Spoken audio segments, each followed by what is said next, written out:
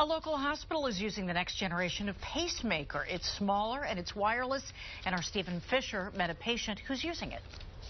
Doctors here at WellSpan Hospital in New York were the first in South Central Pennsylvania and the third overall in the state to use a new high-tech pacemaker, which doctors say is the future of cardiology. I think that this technology, the nanotechnology, is something for the future. Take a look at these two pacemakers. The first thing you notice is the difference in the size. 84-year-old Harold Borror was having heart issues and was a candidate to try the new wireless pacemaker. And after talking to people about the problems with infections and broken wires they've encountered with the older, larger pacemaker, he decided to give it a try, and he's seen positive results. I'm very satisfied the way I feel today. I was pale one end. I got a little color in my cheeks now.